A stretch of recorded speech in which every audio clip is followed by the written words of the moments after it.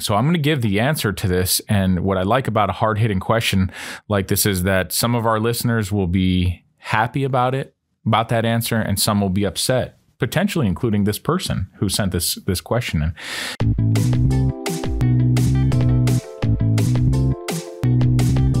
Hello and welcome to Shop Talk, where we talk everything Scottsdale Police, answer your questions, and bring you updates from around the department. Now here are your hosts, Chief Jeff Walther, and special guest host, Commander Chris Coffey. Happy 2022, everybody. This is Chief Jeff Walther, the Scottsdale Police Department. Excited to begin the new year in episode number 5 of Shop Talk. Glad everybody's listening again. And normally this is where I would introduce my famous sidekick, Sergeant Kevin Kwan, but he is out. No, he doesn't have COVID, but he is out today. And so I have a special guest co-host and Commander Chris Coffey. Very excited. Yeah, many in the community know Commander Coffey from his time as the downtown district commander, and he's moved to our professional standards division and is in charge of the whole enchilada, including this show. Chief, I'm very excited to be here, especially because who our guest is and my connection with our guest, which we'll get to later. But I just thank you for allowing me to be the guest host. You bet. I feel bad. Usually I make fun of Kevin throughout the show because he's a bit of a Star Wars nerd, and he likes to insert Star Wars trivia inside of our programs. But I swear I'm going to take it easy on you today. We have a great show, a lot of great questions from our listeners, and then we have a great guest and a great partner in Dr. Michael Golding from the Thunderbirds, who is the chairman for the 2022 Waste Management Phoenix Open, and we're going to get to him and ask him a lot of great questions and really talk about an amazing partnership over the last 2.5, almost 3 decades. So without further ado, let's just jump into the questions that we've. You're a Star Trek fan too, so I am a Star Trek fan, and as Chief Picard would say, or Captain Picard. Engage. That's our rivalry between Quan and I. He's so obsessed with Star Wars, and I like Star Trek. So, all right. Well, let's first thank you to all the community that sends in questions. Please continue to send us questions on all of our social media platforms, and that's whether it's Instagram, Twitter, or Facebook, at ScottsdalePD. But let's start with the first question. With New Year beginning, what can we expect from Scottsdale Police, and what are some of the changes on the horizon? Wow. So we've had the last 13 months that I've been the chief, or if our listeners recall, I became the chief on December 1st of 2020. So I was going to throw in 2021, 2022. Which year was it? It was 2020 that I became the chief, and we set about just making some tweaks and changes and some real positive communication efforts internal to the organization and external to the organization. And so that's going to continue. We're kind of moving at a breakneck pace, and so 2022 is not going to be any different. We have a number of things. In fact, our guest next month for February is going to be Ivan Gilreath, who is the president and CEO of the Boys and Girls Club of Greater Scottsdale. And I think that leads into this question, which is what are some of the things we're going to do, and really working on expanding our partnership with the Boys and Girls Club and even bolstering our relationship in our schools with our school resource officers to really create, I think, some synergy with our youth. I think if you see, how can law enforcement best impact our community, it's really with the youth. And so we're getting ready to roll out in the spring a new police athletic league within the Boys and Girls Club, and we want to work with first with the Coronado Complex area to really start participating more. There's just so many things that we can do with our youth. In fact, down at the Barker branch, we just played dodgeball. I had officers and cadets and professional staff playing dodgeball with the teens down there. There's a connectivity in that and those activities that you don't get just by one-on-one contact on the street, or hey, if I show up at your school, no, let's have some conversation. And so I think that there's a great opportunity for us to participate in a lot of the programs through Barker Branch, through the Coronado Complex, and ultimately we'll expand that. But that's one of the things that we're really going to do. I have great people in this organization who can help talk about leadership, talk about service to the community, and really help to shape or provide some ideas for our youth to say, hey, that's something I might want to get into. I might want to get into a service-oriented field like law enforcement. It doesn't have to be a police officer. We have so many wonderful jobs in the organization, but I think that there needs to be a connectivity, a greater connectivity, not just in Scottsdale, but nationally with our youth, to give them a better understanding of the true nature of what service is and what law enforcement is. So that's one of the big things on the horizon for us. A couple other things that we are likely going to roll out in 2022, as long as we get the funding. And if my boss is listening, shout out to City Manager Jim Thompson, because I know, boss, I'm going to mention this. I know that it's going to make your final cut, but we're looking at bringing on 3 sworn park rangers to really give better coverage in our parks and preserve area. We have an amazing preserve, and it'd be great to have more full-time dedicated park rangers in that area, as opposed to patrol officers who will go there when called upon or get a call for service. I like a little bit more dedicated law enforcement presence, kind of that can work the preserve area, that can work trailheads, the trailheads, that can work the green belt system and all of our amazing parks. So that's for 2022, along with something that has really been in the news lately and very kind of visionary in the thought process of the Scottsdale City Council, and creating some or bolstering short-term rental laws and ordinances. And so we'll have come online very likely in the latter part of the year a short-term rental squad, sergeant, 4 officers that are really dedicated to dealing with issues in short-term rentals, nuisance parties related to short-term rentals, and really become the expert in short-term rentals. So those are just a few of the things that we're going to do. Also, that always working on that increased connectivity between us and the public, to make sure that we're communicating very regularly via all of our social media platforms. So you're seeing a lot of videos coming out from us. We post every day. Here's what we're doing. Come meet with us. So we'll have a couple community engagement group meetings. So there's a lot going on in the organization, and those are just the external things that are going on. There's some internal things that we're working on as well, just for recruitment and retention that we're rolling out in this year as well. Busy. Always. We are busy. Yeah, it's well, a lot crazy. Talked about a lot of great things, and that kind of leads into the second question. The city recently adopted a short-term rental and nuisance party ordinance. Right. And we made some changes this year to help our communities be good partners, and really for short-term rental owners to be better neighbors. And so if you can talk a little bit about, maybe the 2 to 3 changes that were made. Super interesting phenomenon in short-term rentals, and what we've seen in the dramatic rise in calls for service for the police department related to short-term rentals, parties, nuisance parties. And so the city council, put a great working group together, a short-term rental working group that really that was made up of a couple of our council members and PD and code enforcement and city staff, assistant city managers, legal, actual citizens and citizen involvement, business involvement, and really put a comprehensive group together to really study the issue and the problem, and came up with a couple ordinance changes that I think are really important. One is that if there is an issue going on, or if public safety, police have responded to a short-term rental, then there must be a name on file that can respond to that incident or location within an hour. Excellent. And that really helps us, whether that's the owner or a representative of that of a property management company.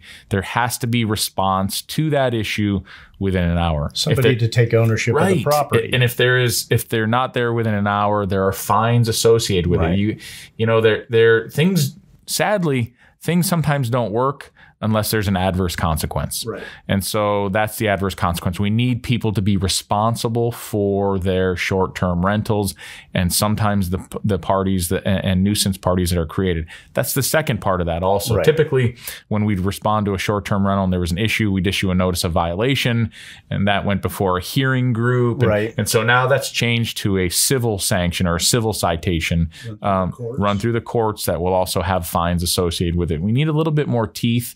It's not that the city doesn't want short-term rentals. It's that they have to be good stewards and good neighbors in the neighborhood. Because these short-term rentals, if you look at Sedona and other places, Paradise Valley, and now Scottsdale, they're just popping up all over. Great. Right. But you can't hold events. You can't, what we've seen, right. You can't sell tickets to your event in the middle of a neighborhood right. with your DJ right. and your food truck.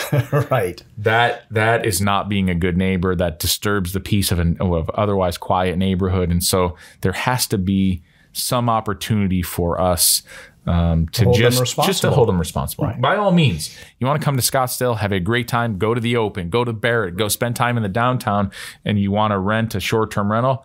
Yes, right. By all means. You're pumping dollars into the economy. Right. But it cannot be at the expense of our residents and business owners in a very negative experience. So That's really all we want. We want people to be good stewards and good neighbors.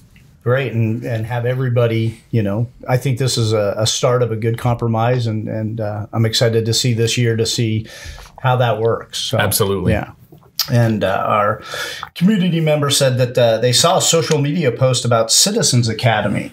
And what is Citizens Academy, and how can people get involved in Citizens Academy? Yeah, this is another exciting one for us. Due to the pandemic, we stopped doing our Citizens Academy. That was always in person. It's an amazing experience for those who've been in it before, who want to do it in the future. And so we are rolling out Citizens Academy again. I would like to say our Citizens Academy has always been tremendous, and a number of other police departments do Citizens Academy. But we're so connected to our alumni association from the Citizens Academy, and are excited to roll this back out. We're doing a little bit different under your leadership. Yes, we're doing some great things. We're going to have an in-person component of Citizens Academy for people who want to be there in person. But we also want to cater to those in the community who want to do things virtually, either because of schedule or concerns, health concerns, or pandemic or childcare issues, what have you.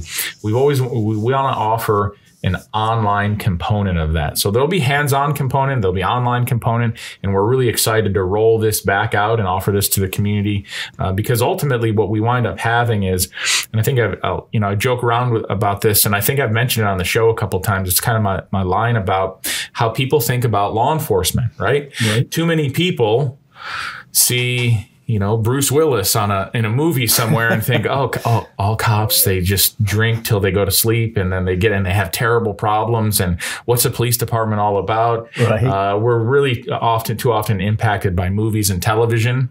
The Citizens Academy or the realtors group that we bring in, or Scottsdale leadership, anybody that we do a public safety day with, they get to see what we really do. Right. Not what is portrayed on TV, not what's portrayed in the news, but what really goes on in a large metropolitan police department. We get to share that.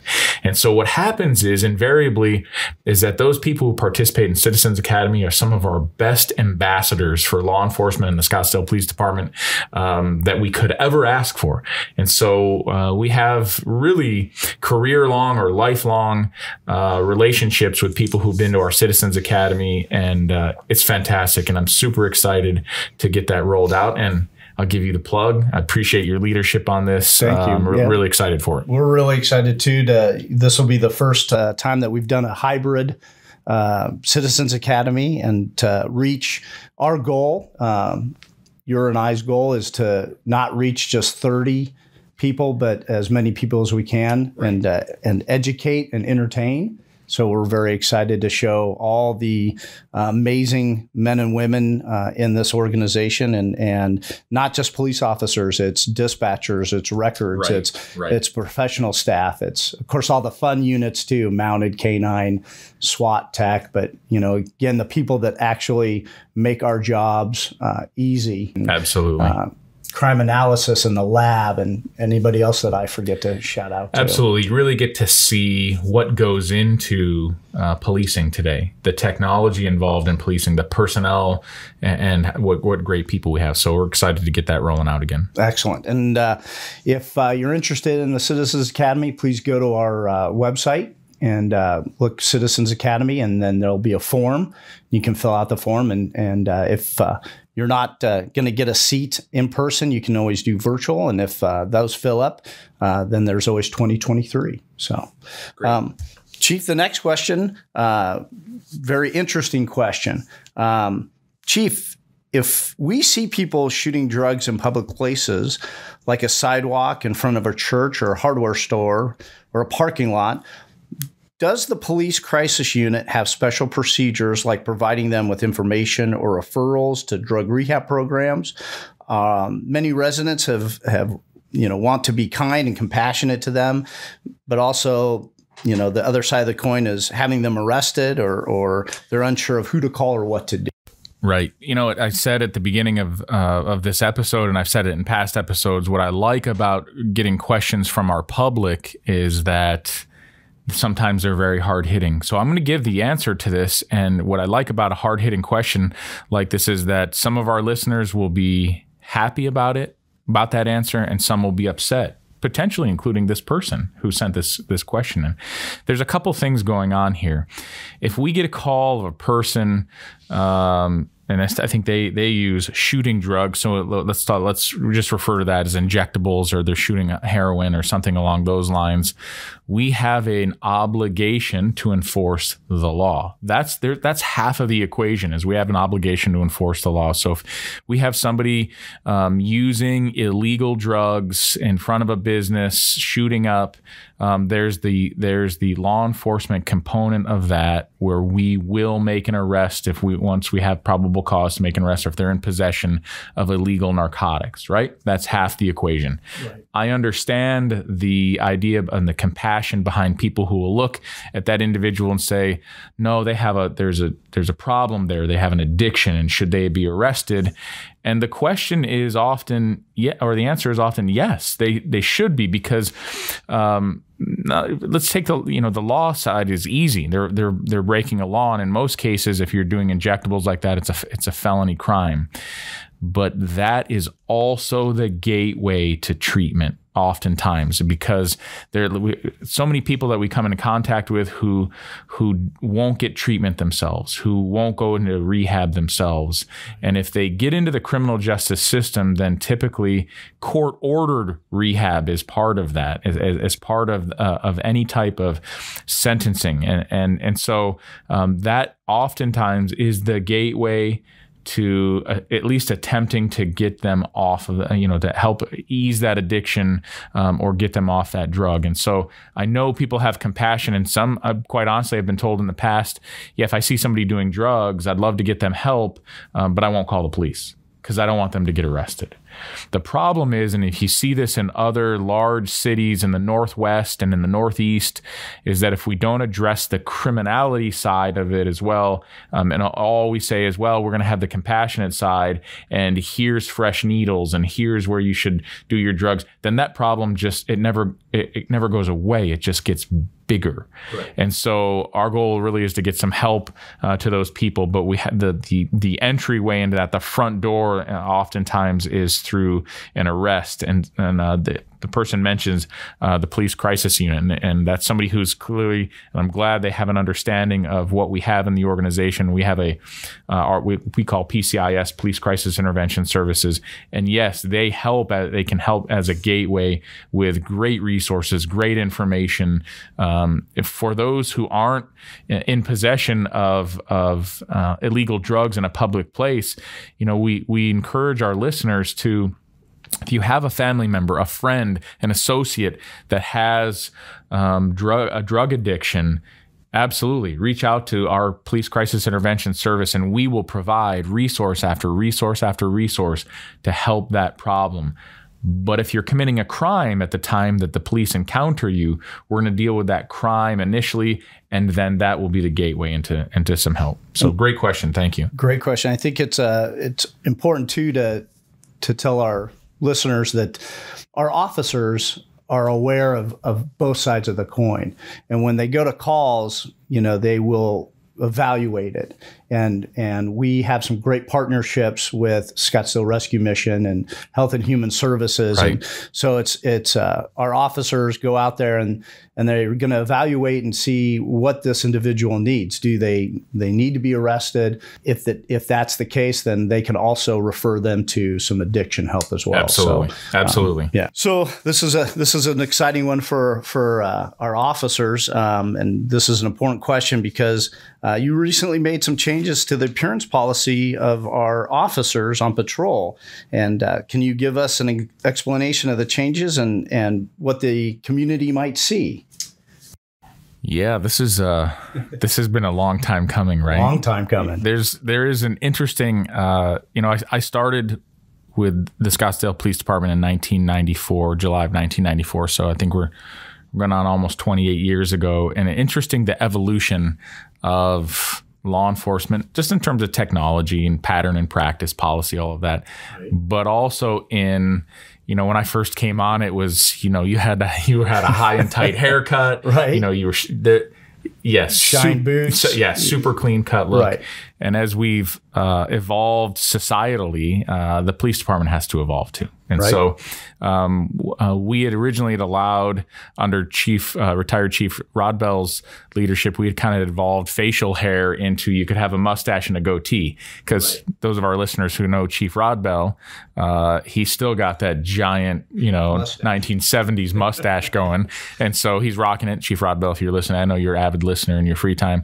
That's a great mustache. But so so mustache, and we then started to allow a goatee. So the natural progression now, and we have gotten from our not just our officers, but people throughout the organization of, can we please evolve from the goatee to a well-trimmed, I'm going to call it a well-trimmed beard. And so we are now authorizing that, and people say, okay, how long can it be? And no, I don't want people calling to say, hey, I saw an officer and their beard was longer than what Chief Walther said on his podcast.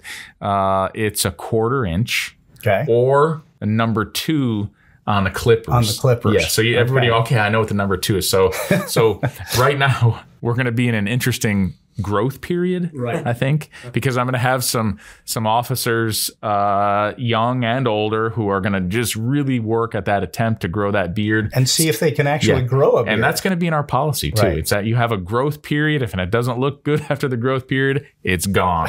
So, I don't want my early 20-somethings officers rolling up and, after a month of trying to grow a beard and it's patchy as all get out. So the other thing, and so that one really, beards have become so normalized in our right. society again today. I mean, they were, a long time ago when we had a period where they weren't. So it's just so normal now that I don't think it's going to be an issue.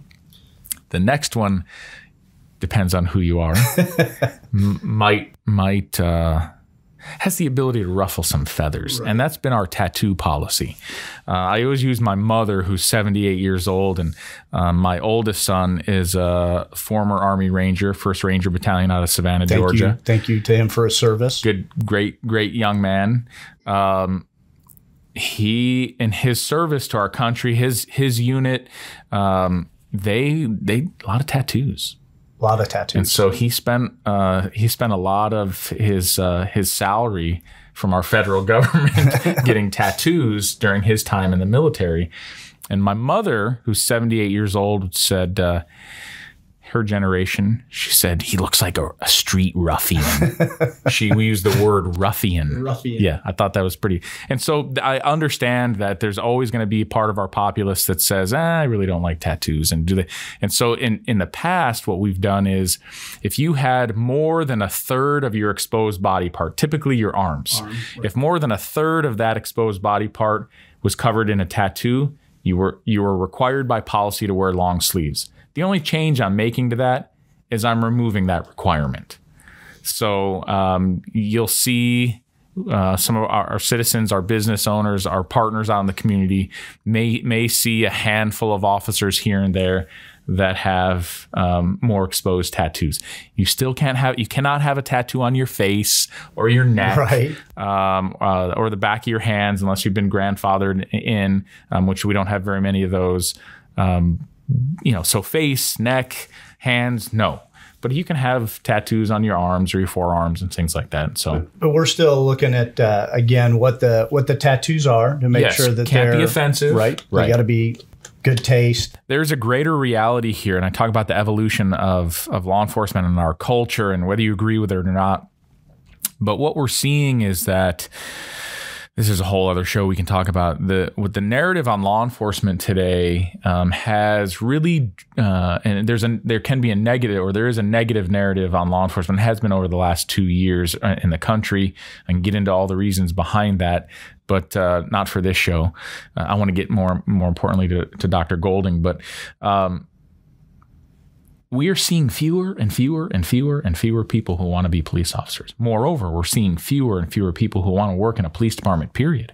Well, I think we're seeing that around the country. I think we just talked about that.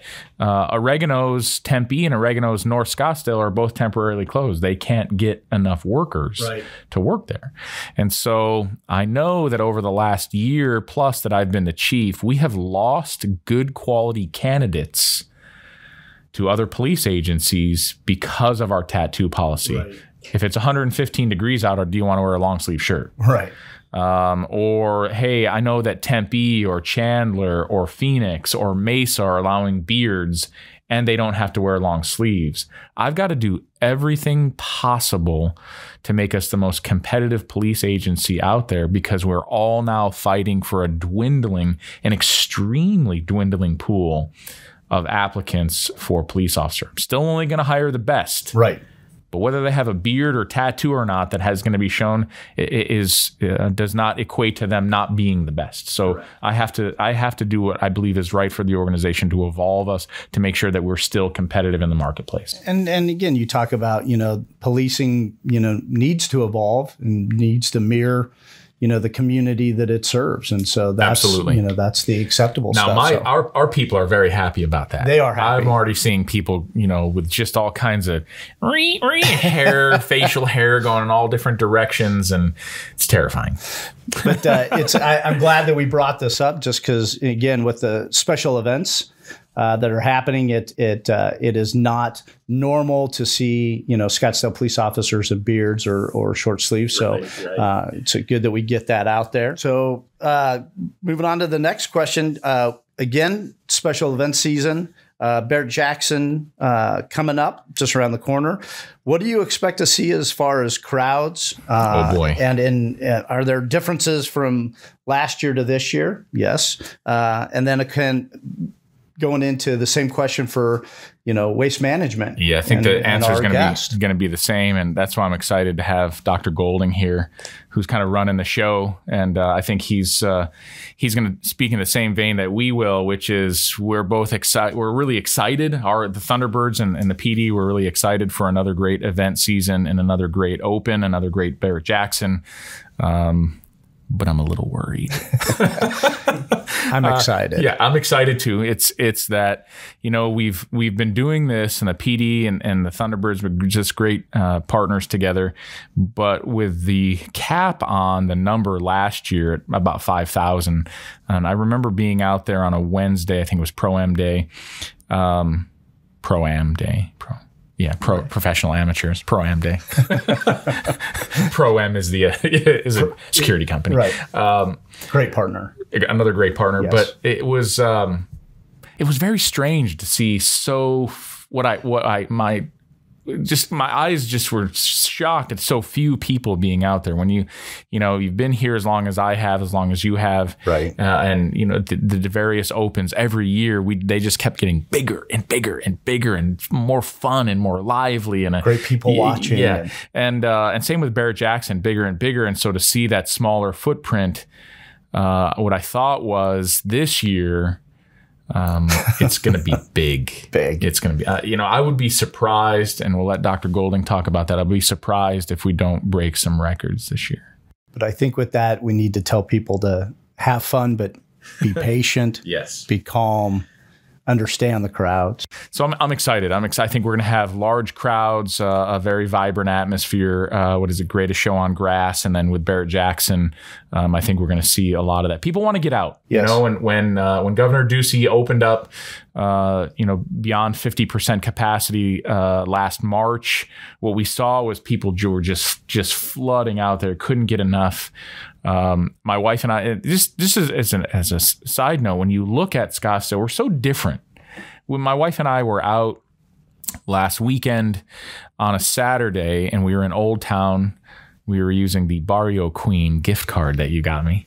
And we were walking around Old Town.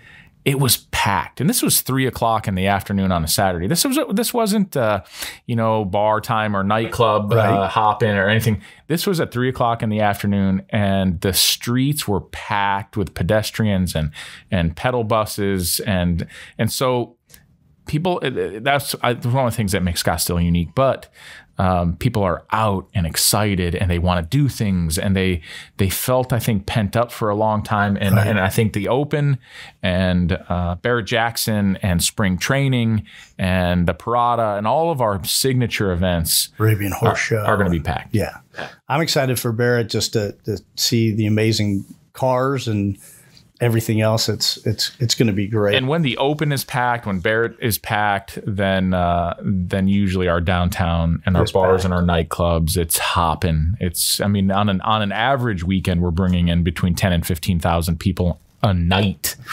Now add all the visitors for the Open and Barrett-Jackson and the Arabian Horse Show and anything that goes on at Westworld.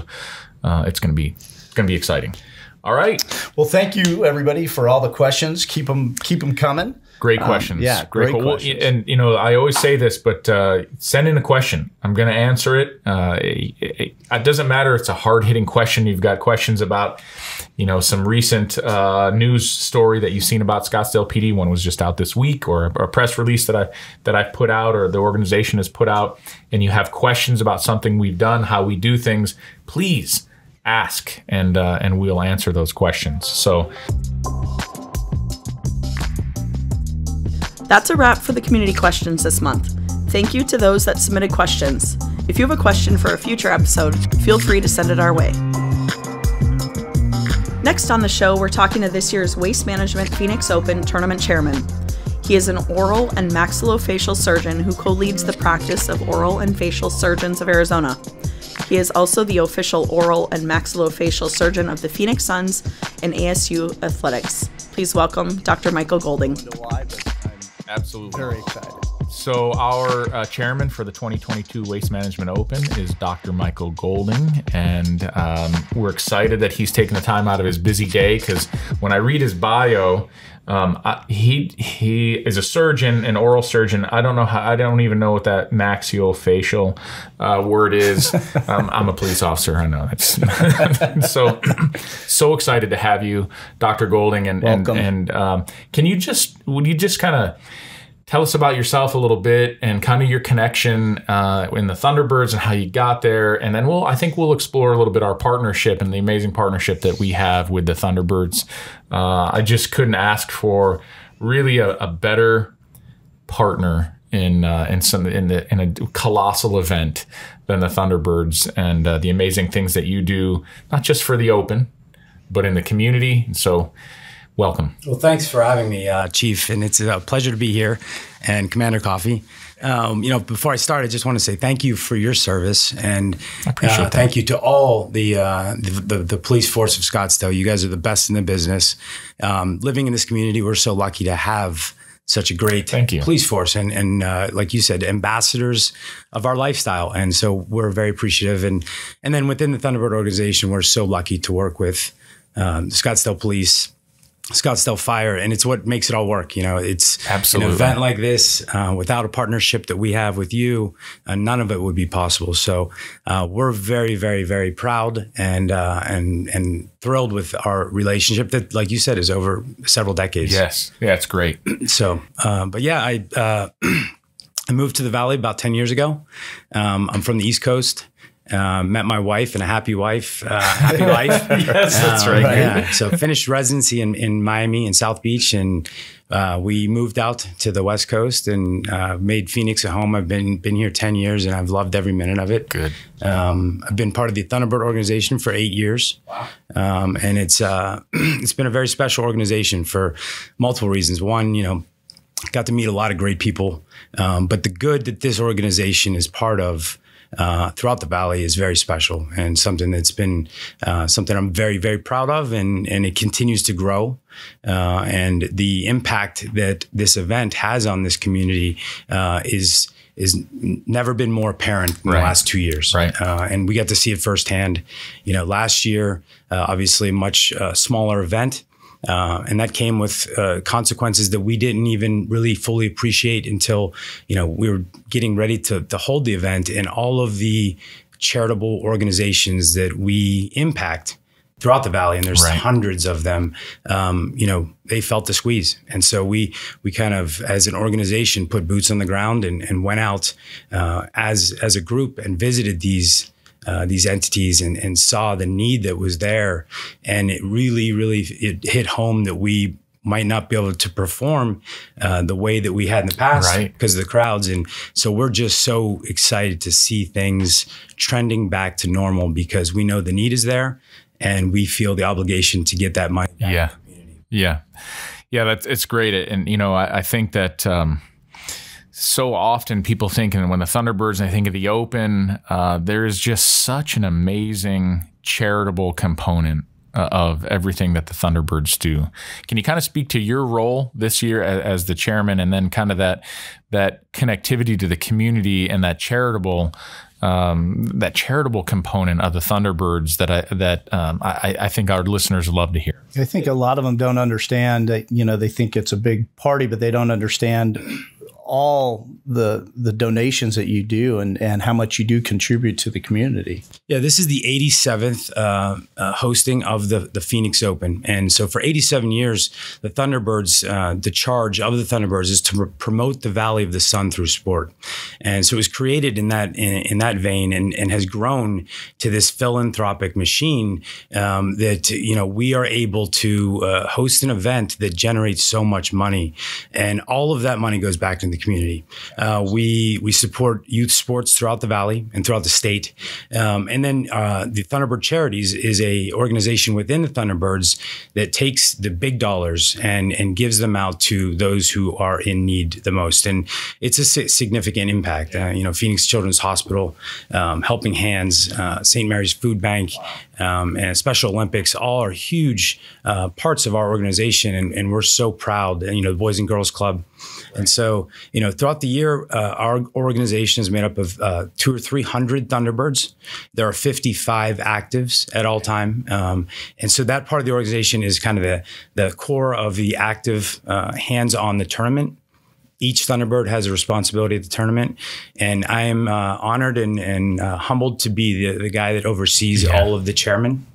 So you started but in a conversation that we were having prior to going on, is that you started out, can you talk about that and kind of that ascension, and then what as the chairman, what you do? Yeah, each and every year we finish an Open, and as I said, we have 55 active Thunderbirds, and we have your Thunderbird career as an active ends when you turn 45. Okay, and so we have a recruitment process that takes place.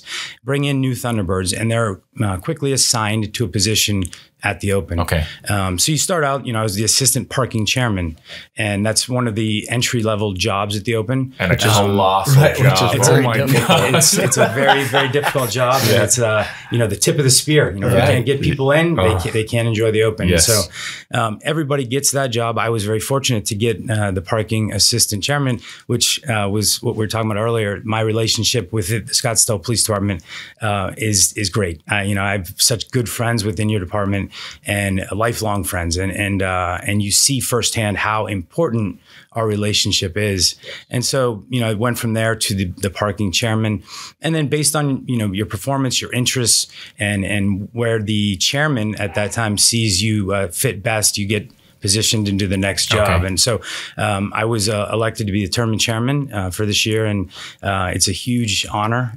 It's a big responsibility. But at the end of the day, I'm one of 55 actives and one of 200 or 300 Thunderbirds that all come together and put on this event, and are very proud of our organization, the traditions, and the impact we have. So during that time, you were the assistant parking chairman, and then what other?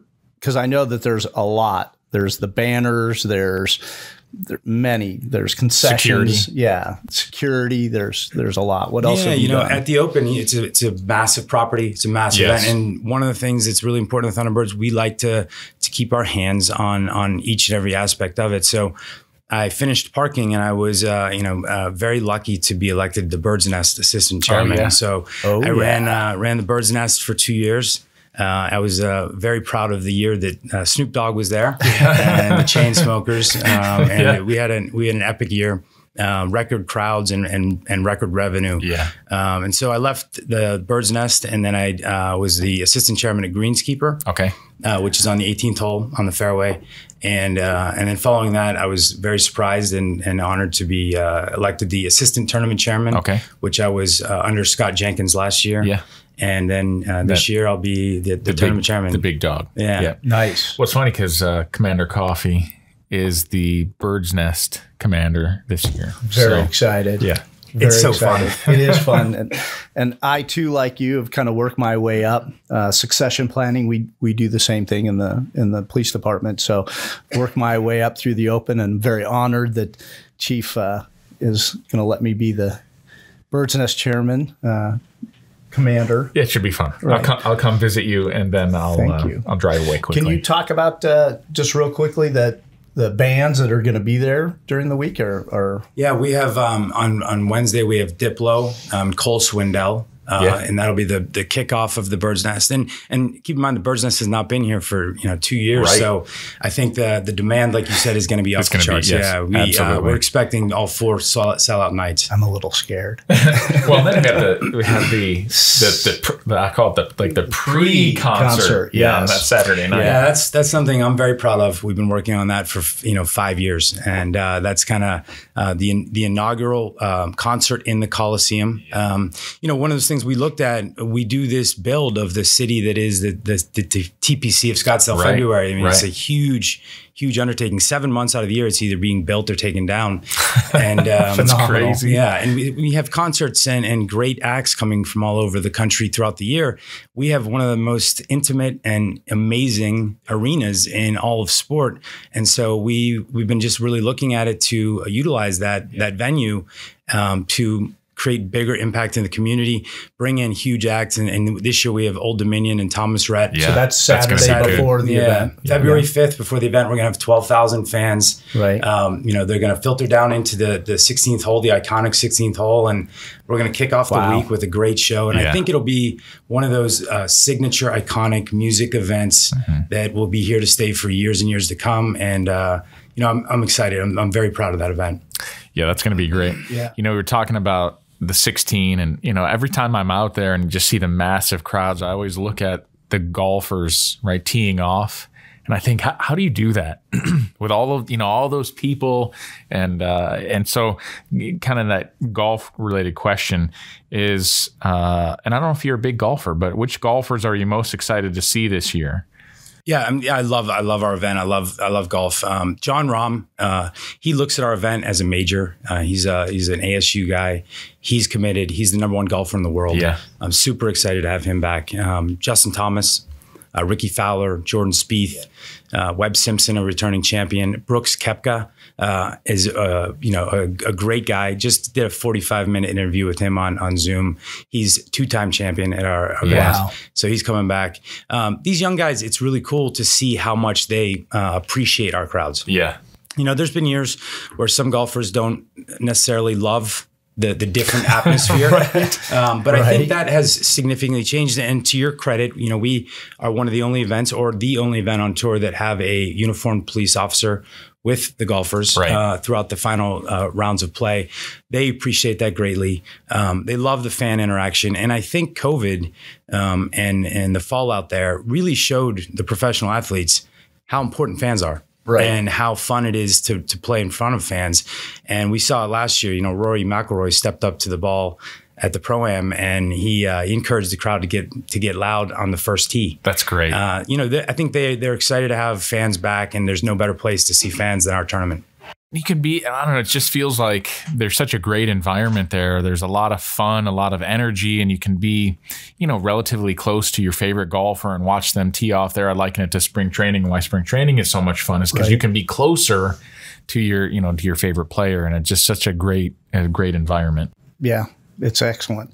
So you've already kind of touched a little bit about it, but throughout the years, can you talk a little bit about the partnerships between Scottsdale Police, Scottsdale Fire, Pro-Am that we gave a shout out to, and Waste Management, and of course PGA, and the Thunderbirds, and why it is so successful. And my time up there as the security liaison, I talked to the PGA reps, and they always say how impressed they are about our partnership and how well the tournament runs compared to other tournaments. So can you talk a little bit about that? I think it really starts from the exact day that the previous tournament ends. Our relationship with the Scottsdale Police Department and you is so close and and so powerful and so welcoming. And, we rely on we're together ambassadors of this event, and that's what I think the public should really appreciate. Sometimes there's a negative connotation to seeing the police force somewhere, but you guys are the ambassadors of fun. Without you there, we can't do or have the fun that we have. So I'm going to like that. I'm going to steal that. Ambassadors of fun. The police department is ambassadors of fun. That is great. I like that. It's what allows us to have such a huge event and have it safely, and complete a great week without having any significant hiccups. Right. Having that many people come in and out of such a small area. It's 200 acres, but the amount of people that come in and out on the highways, it's impressive. And so Pro-Am and Fire and Waste Management, they are integral in that. Waste Management does a phenomenal job, cleaning up after everybody and making sure that it is pristine the next day. Yeah, we're very lucky. We have, I often say the greatest title sponsor in all of sport, and Waste Management has been amazing. Their energy, the culture they bring to our tournament, it just goes hand in hand. And Scottsdale Fire Department, and so right away, our chairman, our security chairman, and the chairman of the Bird's Nest, the tournament chairman, and our entire group engages the relationships with the police department, with the fire department, with Pro-Am and our partners on course. And it's just a well-oiled machine. And I think, and I hope you all know that you're so important to us. We encourage, close interaction, and we love meeting. Every morning we have meetings with you guys, and how can we make it better? How did yesterday go? Where did we have any problems? Let's make it better today. Let's work together and improve the event, which it just, at the end of the day, brings out more people, brings out more money, and more money goes back into the community. Yeah, really that feeling of safety. People know when they come out that they're going to be safe, and it's going to be a great atmosphere. And those relationships, I think, are just the absolute foundational components. Funny because we were talking about my special events sergeant, the coordinator, and Wes Schaefer, who you know well. Shout out to Wes.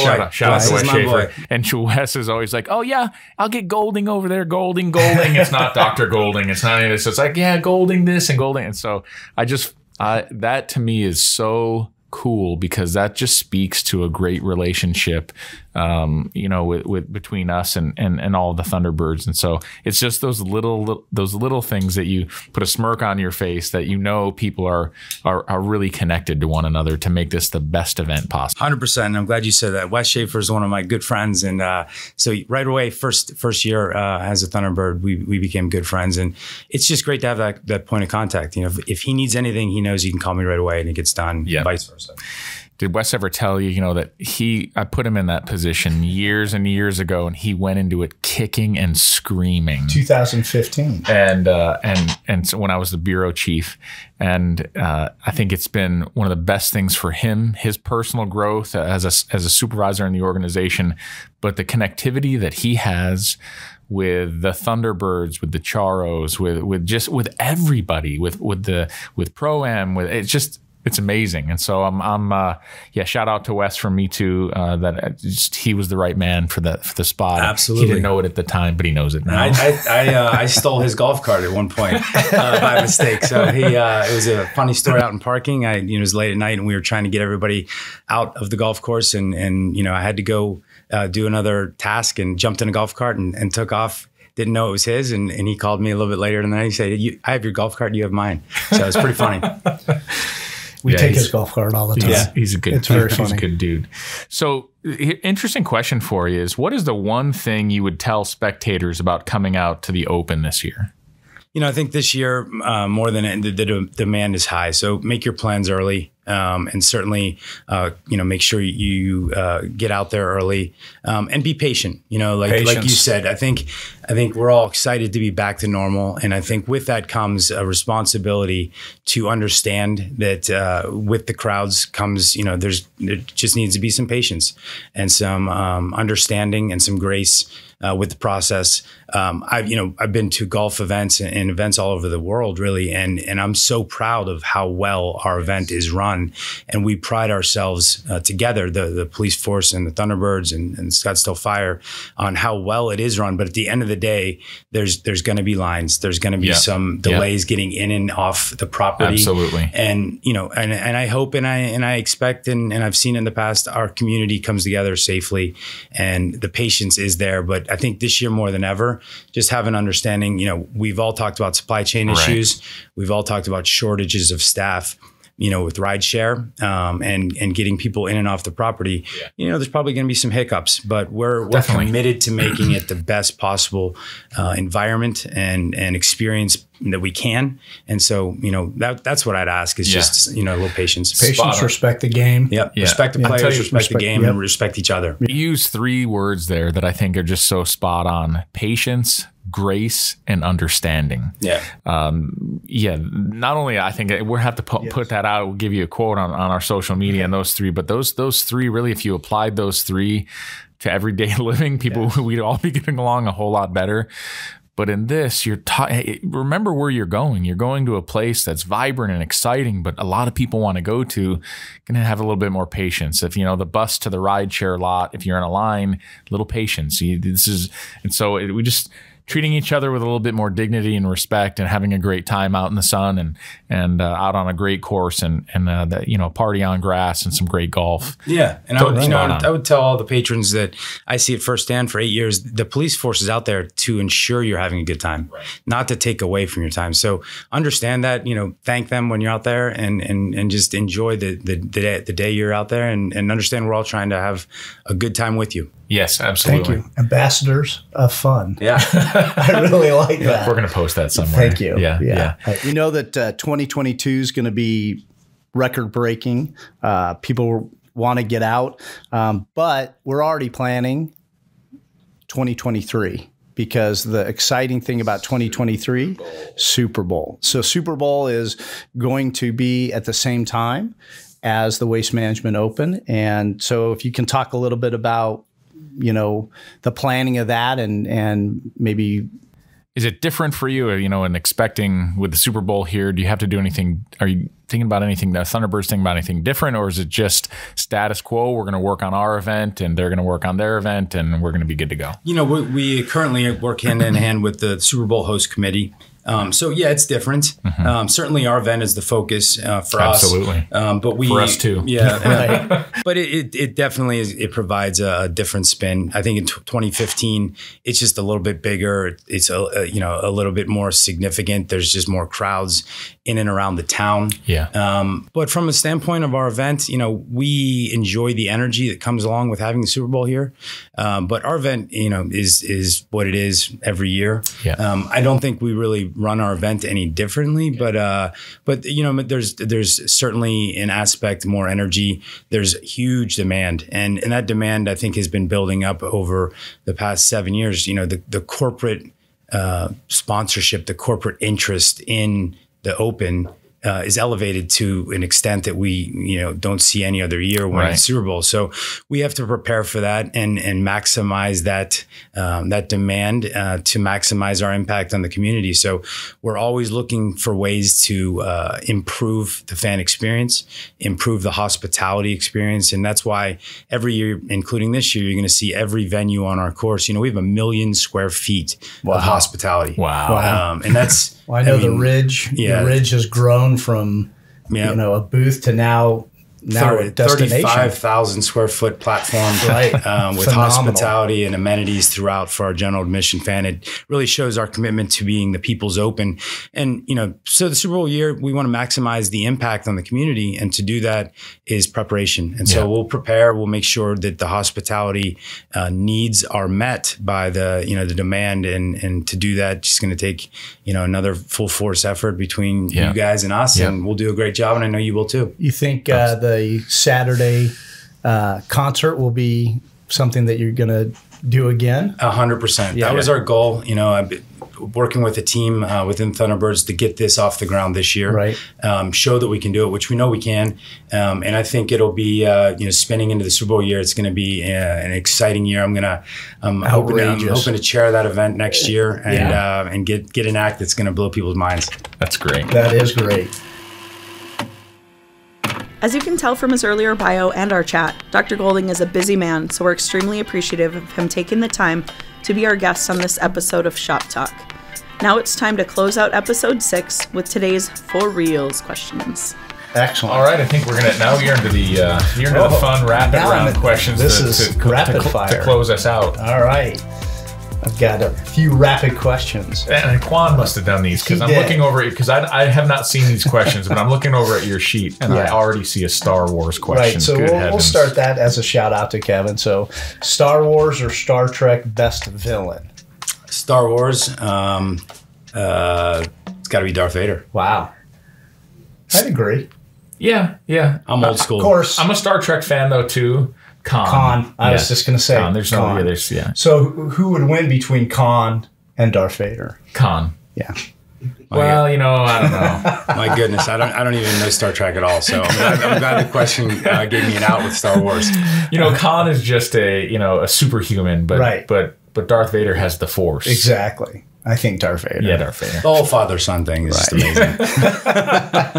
Favorite time of the year? Open season. Okay. I like the spring. I really like the spring, especially up in Alpine. Where so spring. So Christmas was just finished. I have to ask this because everybody wants to know: Die Hard, Christmas movie or not? Die Hard, 100% Christmas movie. Absolutely. I agree. Yeah, I watched it this year. Right. So this is a Quan question. Sleep in, as Quan does, or wake up early if you don't have anything to do? I don't sleep a lot, so I'm up early every day. If I don't have anything to do, because I almost never have nothing to do, so I wouldn't mind sleeping in every once in a while. Alpine? You have stuff to do? Oh, that's... You can relax. Right? So if I have nothing to do, which never happens, I wouldn't mind a sleep. A nap would be good every once in a while. I'd say naps. Naps are good. I'm like over naps. 50 now. I like naps. Okay, so I know you and I, Doc, agree on this. Favorite vehicle that you've ever owned? I just got a Ford Bronco. I know, I'm so jealous. I'm happy to say it's the best car I've ever owned. I love it, and you know, you're going to see a couple Ford Broncos out at the Open. We've got Ford is our sponsor, and awesome. They're sponsoring our fleet vehicles. So, but I couldn't be happier. The new Ford Bronco is amazing. It is very cool. I'm going to go with his competitor. Yeah, Toyota 4Runner TRD Off-Road Premium. Yes. All right. Don't know that one. It's pretty epic. If you didn't live in Arizona, what would be your second choice? Well, I'm born and raised in Pittsburgh. Steelers. Yeah, huge Steelers fan. I love the city of Pittsburgh. My family's there.